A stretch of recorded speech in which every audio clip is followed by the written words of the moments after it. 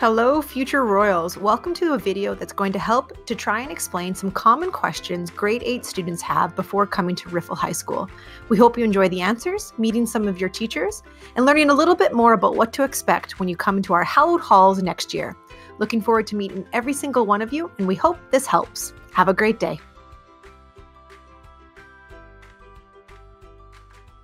So a lot of grade 9s are nervous about finals because it's something you've never really experienced before, but your teachers will help you prepare by giving you reviews and doing practice questions with you in class. The best way that you can prepare for finals is by staying organized throughout the semester and studying ahead of time. As you move through high school, the content can get more difficult, but your study skills will also develop, so this will help you prepare.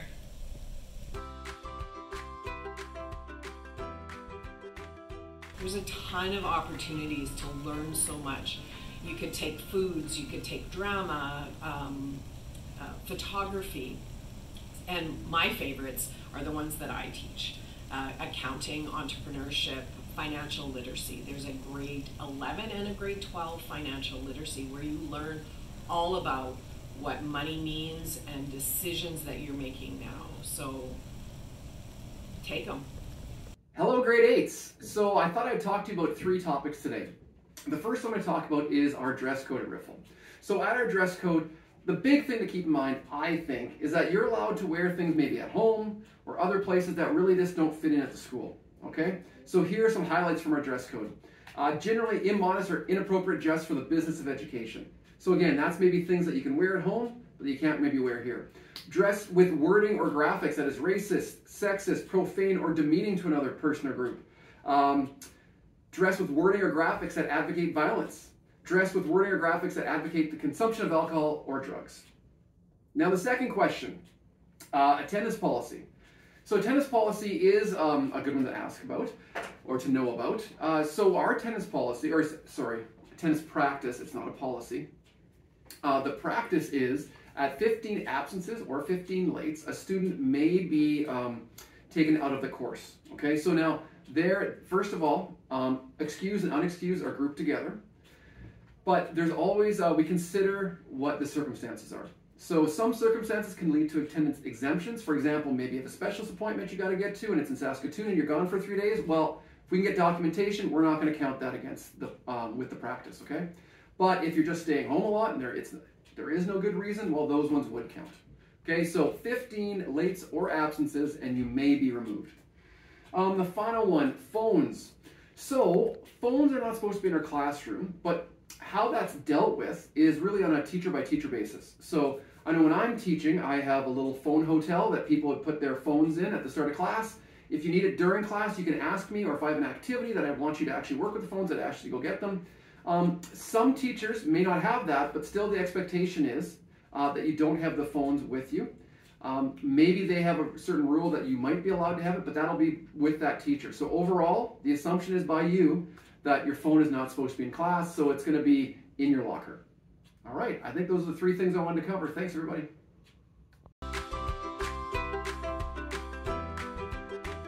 Well, it is the math that is going to help you out in real life. It's all of the skills that you're going to need to actually survive in the real world.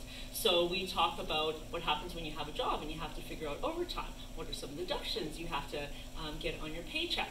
If you're going to build a deck, we're going to figure out how to do the calculations. If you're going to go outside of Canada for a trip, we figure out how they do the different currencies in the different country. We talk about budgeting.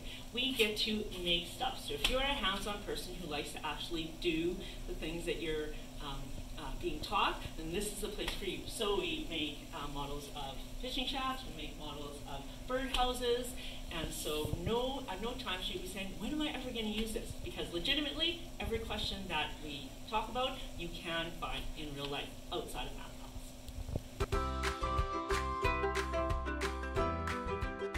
What are some subjects that are offered in high school that aren't available in elementary school?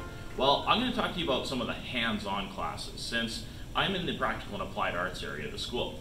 So we have the shop classes, which I'm in the welding area here right now. So there's welding, there's woods, electrical, drafting, sheet metal, you name it with the shop stuff.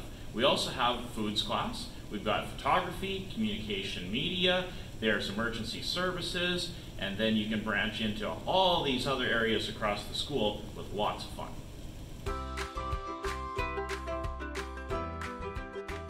Get a locker. Would you get the same one every year? Do you need to buy your own lock? Do you have to share? Your locker every year will be assigned by the school, and it will change location every year. You do not need to buy your own lock. We will provide you one with the first day of grade 9. If you want to purchase your own for your gym locker, you can do that. The other ones are assigned, and you must use a school locker. And you will be having a locker of your own. Do not share with anybody else. They are assigned for a reason, specifically to you.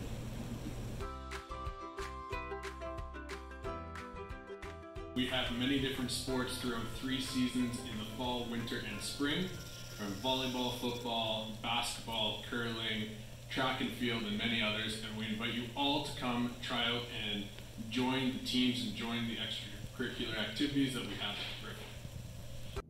So yes, you can ask your math teacher for help, but unfortunately we can't give you answers. So if you're confused by what the question is asking, go ahead and ask, what does this mean? What does this word mean? We can answer those types of things. But if you are stuck on how to do something, the best time to ask a question is before the test, okay? We love helping students, and we want you to do your very, very best. So it's important that if you don't understand, that you ask us, and we'll take that time and we can figure it out so that hopefully by the test you understand it. But if during the test you do have questions, we can answer questions that are like, what do you mean by this question? What does this word mean? And hopefully that'll help.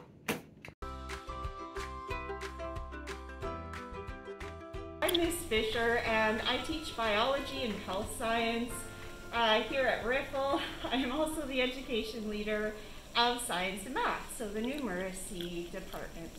This is my snake Amber. She's very active right now. As you can tell, she's corn snake. She welcomes you here to Riffel too. So the question I'm going to answer for you today is, how much homework should I expect? That's going to differ. You're probably not going to have the same amount of homework every single day, and it's also going to depend upon your own personal circumstance and the classes you're taking and how much work you do on your own while you're in class.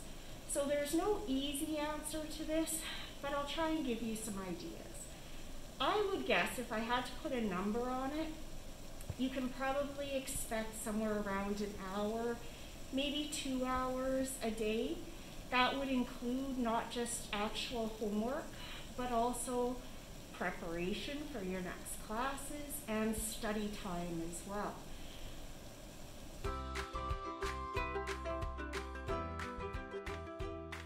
Yes, you can bring your own device to Riffel. When you get here, you can access the Riffel Wi-Fi using your RCSD credentials. And also, just a note, make sure you're using it appropriately and you check with your teacher so that you're following the procedures of the class.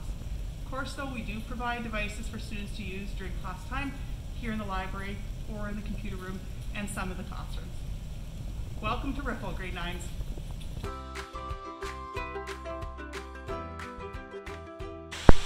Hi folks, my name is Ms. Murray and I'm the chaplain here at Michael A. Riffel Catholic High School, and I got a couple questions from you that I would love to answer. Question number 1, do you need a certain number of volunteer hours per hour or per year for Catholic studies? This is a yes and no. At this school, no. We used to require 3 hours in your grade 9 CAP project. We switched from Christian service hours to CAP with the curriculum renewal a few years ago. That's a lot of fancy words that you don't need to really understand or know about. So the hours requirement are depending on the teacher and the school. Here at our school, we predominantly do a major project in each of your courses that reflects the learning and the content and the curriculum. So it basically wraps up the whole course in a variety of ways. And each teacher might have a way of asking those big questions, but ultimately your CAP is worth 10% of your mark. There can be hours, but usually there isn't. At this case, we make it more school appropriate. But the best thing I can ask for you is definitely ask your Catholic Studies teacher right away. And if you know who your Catholic Studies teacher is in the fall, if you get your timetable, you can shoot them an email for your grade 9 and say, hey, should I be doing hours over the summer holidays? Which I'm sure is priority number 1 for every single one of you, but a question that could be asked. The second question is a doozy, and I cannot wait to answer it. What are the school dynamics and the culture of the school? Well, the culture of the school is what we make the culture of the school. So you are going to be an integral part of creating the culture that you want to put forth. I would love to say that it's kindness, it's compassion, it's opportunity, it's a voice in our faith, it's understanding who we are in conjunction to our faith and connected to one another. It is relational. I can also say that students that are involved in choir are also on our sports team, which are also on band. So you're not necessarily pigeonholed into a certain area. You get to divulge and learn and grow in whatever talents and abilities. And the best advice I can give you is you control the culture. Often when we come into a new experience, whether we're a new teacher in a school or a new position or coming in as a grade 9 student, we watch and we wait. Don't watch and wait, create. Make it what you want it to be, because truly the culture is what we create here. I can say that this is a wonderful place to be. It is a tremendous place to learn and to grow. And the best goal that we have for you is that you become more yourself, because who you are is exactly who you're supposed to be. So the culture is bringing those gifts, talents, and abilities, sharing them with our school community, being brave and vulnerable and courageous, and in doing so, you make the culture. And your previous students that have walked these halls have done the same. So you'll walk in here and you'll feel that, but then you get to contribute to that. So the culture is one that you make it, but definitely one of kindness, compassion, empathy, and caring, and you're going to love it here. Love it. Best place on earth. Take care, pals.